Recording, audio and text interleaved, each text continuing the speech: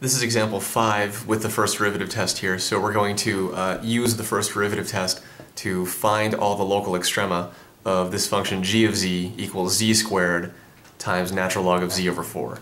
So step 0, find the domain of the function f of x, or in this case g of z, it doesn't matter what we call it. So we want to find the domain first. So let's see, what do we have here? Z squared. Nothing's wrong with that, you know, any value of z will work there. We can take any number and square it, that's okay. But here, natural log of z over 4. So remember, one of the domain restrictions in general is you can't take a log of 0 and you can't take a log of negative numbers. So in other words, anything you take a log of has to be strictly positive. So, and the base doesn't matter, right? It's a natural log, but the base of the log is totally irrelevant for domains. So here, we're taking a log of z over 4. So z over 4 has to be strictly greater than 0, strictly positive. So multiply both sides by 4 and you just get z is greater than 0. Right? So this is our domain here. Z has to be greater than 0. So let's go ahead and get rid of this and then just write that. So capital D for domain, and then it's the interval from 0 to positive infinity, or in other words, just z has to be strictly greater than 0. Alright, so that's our domain. Now, that's step 0.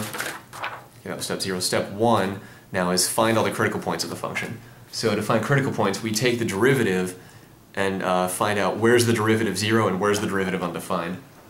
So let's go ahead and do that. So g primed of z equals what? Well, notice we have a product here, right? So we're going to have to do, this is our first function, this will be our second function.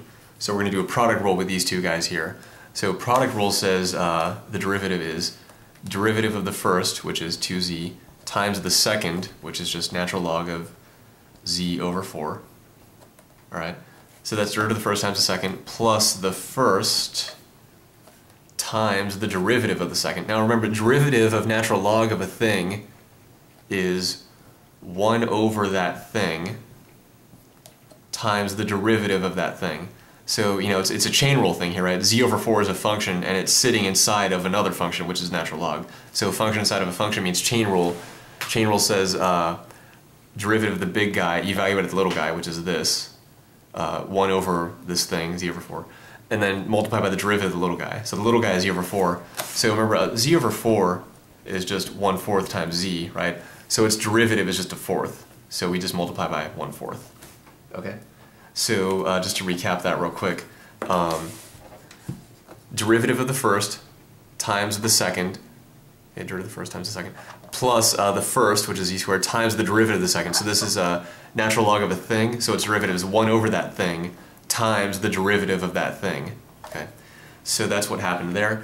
Now let's go ahead and simplify this. So 2z times natural log of z over 4 plus z squared times, alright, if we divide by z over 4, then we're multiplying by 4 over z. Alright, and then we're still multiplying by 1/4 here. So remember, if you divide by a fraction, you're multiplying by its reciprocal. So anyway, 4 and a fourth cancel, and also z squared and z, so this one of these z squareds cancel with the z down here. So if we write what we have now, we have 2z times natural log of z over 4, then plus z. Okay, so here's a common factor of z. So 2 times z times natural log of z over 4 plus z. So let's pull out this common factor of z here. Z times the quantity 2 natural log of z over 4 plus 1. So if we factor out z, we just have a 1 left here because it's 1 times z. Okay, so then this is our derivative here in factored form. So we want to know, when is this derivative 0, when is it undefined? First, let's talk about when it's undefined. It's undefined when the log is undefined, because that's the only thing we have to worry about. So z is okay, anything's fine there. 2 is 2, 1 is 1. Natural log of z over 4. Z over 4 is just z over 4, anything's okay there. But here, natural log of z over 4, remember, anything we take a log of has to be positive. So we want to know when's the derivative g prime to z, which equals this now. When is that undefined? Well, it's going to be undefined if this log is undefined, and the log is undefined if z over 4 is less than or equal to 0. multiply both sides by 4, and you get z less than or equal to 0. So we actually have infinitely many values of z that make the derivative undefined. But, just like in example 4 actually, not a single one of these is in the domain. Okay, so remember, to be a critical point, you have to be in the domain of the original function. But here, z is greater than 0 is our domain. And we see here that if z is less than or equal to 0, then that's not, not a single one of these points is in the domain. So we can actually just forget about these guys. So, another way to think of it is the derivative is only undefined basically at the same values of z where the original function is undefined. And, if the original function is undefined, then there's no sense talking about that. We can't have critical points there. So anyway, so we don't have critical points when the derivative is undefined. So now we just want to know, when is the derivative equal to 0? So we either have z equal to 0 or the other factor equal to 0. Okay, so let's come up here and mix, where we have some more room here. So either z equals 0 or 2 natural log of z over 4 plus 1 is 0. So 2 times natural log of z over 4 and then plus 1 equals 0. So z equals 0, not a critical point because it's not in the domain, right? So z has to be strictly greater than 0 to be in the domain of the original function. So this is not a critical point, just toss it out. But what about this? What happens over here? So subtract 1 from both sides. So we have 2 times natural log of z over 4 equals negative 1. Divide both sides by 2. So natural log of z over 4 equals negative 1/2. So here, for the next step, there's a couple different ways to think about it. You could raise e to both sides, or you could say, okay, natural log of z over 4 equals negative 1/2. If I convert this to its exponential form, then it becomes base e to the negative 1/2 equals z over 4. Alright, so again, raise e to both sides, or just think of it, convert this logarithmic equation to its equivalent exponential equation, and you'll just get the same thing either way. So here, e to the negative 1/2 equals this, so that means multiply both sides by 4, and then 4e to the negative 1/2 equals z. Remember, e to the negative 1/2, that's the same thing as saying 4 over e to the 1/2 equals z. And remember, 1/2 exponent is a square root, so this means, let's write it like this now, z equals 4 over root e, which we want to know the approximate value for the next step. So this is approximately equal to 2.4261. So you can toss that into your calculator and you'll end up with that. So anyway, this is our only critical point, right? Because it's the only valid value of z that makes the derivative 0. And we don't have any valid values where the derivative is undefined. Okay? Because remember, they weren't in the domain of the original function. So anyway, that was step 1, find all the critical points. We only have one actually, just the one. So now step 2, make a sign chart for the derivative. Step 2 is make a sign chart. So we're kind of out of room here, so let's just erase all this and make some room. So 4 over root e was our critical point. Okay, so let's make our sign chart here. And always label the sign chart, right? So our derivative is g primed of z, so we're going to label the sign chart g primed. Alright, and now domain gets cut off at 0, so we'll put 0 on here, and then forget about everything else over here. And our critical point was 4 over root e. So 4 over root e gets put over here. And remember, that was about 2.4261. Okay, so that's step 2, make a sign chart. Step 3, determine the sign of the derivative in each interval. So step 3, we're just going to pick one number from each interval. So we have, first interval is 0 to 4 over root e, and the second interval is 4 over root e to infinity. So we just pick one number from each of these two intervals.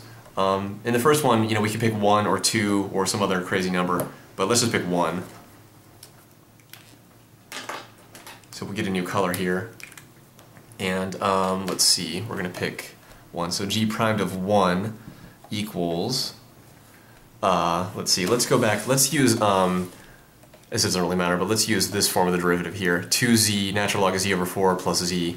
So this is good, or we could use the factored form. Let's use the factored form, maybe that'll be a little bit simpler. So it's going to be 1 times the quantity 2 natural log of 1 over 4 plus 1. So So g prime of 1 is 1 times the quantity 2 natural log of 1 over 4 plus 1. So that simplifies kind of to 2 times natural log of 1/4 plus 1. So actually natural log of 1/4 is a negative number. This is 2 times a negative number plus 1. So if you toss this into your calculator, you're going to see it's about equal to negative 1.97, which is less than 0. So g prime of 1 is negative, which means the derivative is negative in this entire interval here. All right. Now we pick one number from this interval over here, and let's go ahead and pick 4. Okay, so really, we could pick 3, we could pick 4, 5, 6, we can even pick 2.5, but 4 is a good one to pick because what we have to do now is g prime of 4. All right, and if we do g prime of 4, then what are we going to have? Well, 4 times the quantity 2 natural log of 4 over 4, so that's why 4 is a good one to pick because of that, plus 1. So it's going to be 4 times the quantity natural log of, 2 natural log, don't forget the 2 there, from this 2 here, don't forget that. So we're going to have 4 times the quantity 2 natural log of 4 over 4 plus 1. So this is 4 times the quantity 2 times natural log of 1 plus 1. Natural log of 1 is 0, right? So this is actually just 4 times the quantity 2 times 0 plus 1. 2 times 0 is 0. 0 plus 1 is 1. 4 times 1 is 4. So this is 4. But again, we don't care about the exact value, we just care that it's positive. So derivative is positive here in that whole interval. Okay, so that was it for step 3. Determine the sign of the derivative in each interval. So now step 4, apply the first derivative test to find extrema. So if we apply the first derivative test, we look at this sign chart and say, okay, negative derivative means decreasing function, positive derivative means increasing function. So function decreases, function increases, or in other words, negative derivative over here, positive derivative over here. So we have a local min right here. So when when z, in this case the variable is z, when z equals 4 over root e, then the value of the function g is, it's going to be a local min. So now we want to know what is the actual value. So we take 4 over root e and we plug it into the original function to find out what the actual local min is. So we know where it is, we know it happens at this value of z. Now we want to know what is the actual value. So remember, we're talking about local extrema of this function. So to find the value, we plug the z value, 4 over root e, into the original function. All right, so let's go ahead and do that.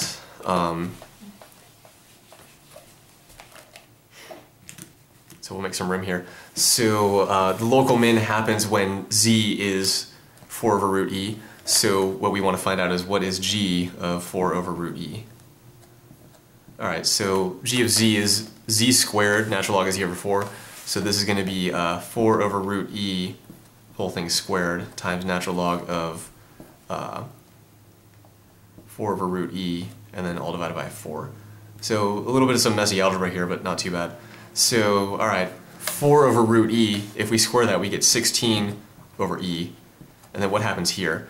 Let's 4 over root e and then divided by 4, let's simplify that. So 4 over root e divided by 4. So this equals 4 over root e times 1/4, right? So if you divide by 4, you're multiplying by 1/4. So 4 and 1/4 cancel. So this is a 1 over root e, which is 1 over e to the 1/2, which is e to the negative 1/2. Okay, so 4 over root e divided by 4 equals e to the negative 1/2. So this is 16 over e times natural log of e to the negative 1/2. And if you remember from pre-calculus, properties, log, stuff like that, natural log of e to a thing is just that thing. So this is 16 over e times negative 1/2. So 16 over e times negative 1/2 is negative 8 over e. Okay, because negative sign here and then 2 and 16 cancel to make 8. So negative 8 over e. So this is the actual value of the minimum. It's negative 8 over e.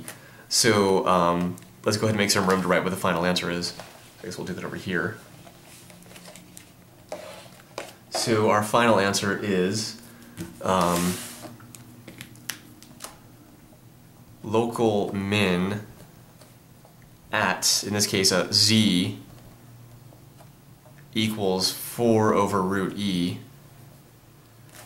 local min at z equals 4 over root e, is, we could say y or g, it's, the function is called g, or it could be y coordinates, let's, we could say y, is y equals, we just found out over here was negative 8 over e. Right, and that's pretty much it, and there's no local max. Okay, so we just have the one local min here at 4 over root e, and we just found out that it's equal to negative 8 over e. So local min at 4 over root e is negative 8 over e, and there are no local maxes. And that's it for example 5 with the first derivative test.